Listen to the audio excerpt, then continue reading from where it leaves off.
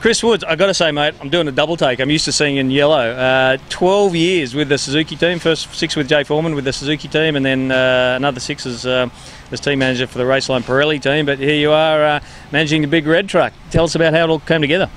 Mate, yeah, I'll let you know, I've been with Suzuki for quite a while. Basically got approached by Yariv sort of midway through last year. Just they wanted to really have a red hot go this year and just get a bit of structure and just try and, you know, what's already a good product, just make it very well known. So yeah, that's pretty much how it come about. So a little bit of thinking about it. It's been a big deal, packing up the whole fam and everyone and moving them all down there. But fingers crossed, it's all for the greater good. Look, it doesn't happen that often, mate. You know, someone from taking basically a privateer lights team and coming to, you know, coming to manage what's arguably the biggest rig in the sort of pits. It is, yeah. Yeah, no, it doesn't very happen a whole lot, and I'm very very humble, I guess, about the whole thing. But mate, yeah, we'll keep on giving it a go. We're not quite there yet, as you said today. I would say it was good. It was our first hit out together. So, but we all know where we stand now, and we're just going to have to go home and put our heads down and come out swinging for round 2. And tell me, you know, you came in, the original plan was for a couple of 450s.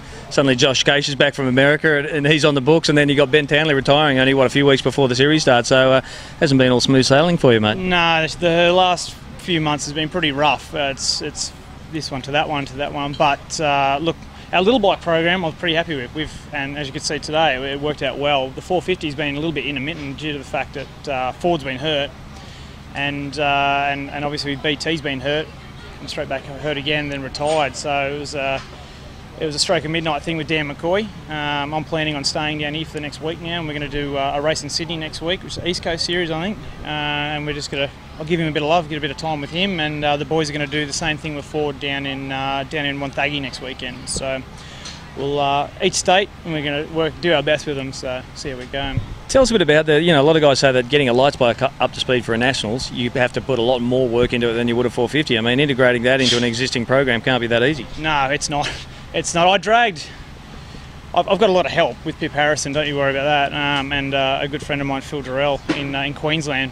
But I've tried to graft the Raceline Suzuki way of thinking onto this, and we've dragged everything back in-house now so we can keep a tab on it. There's no more buying this or this or that. It's just in-house, heads down, ass up, and just get it done. So it's and it proved today. It was pretty good. It is very hard, don't you worry about that. But I think we've got a pretty solid bike thus far for the time we had. So we'll definitely keep working on it and see how we go.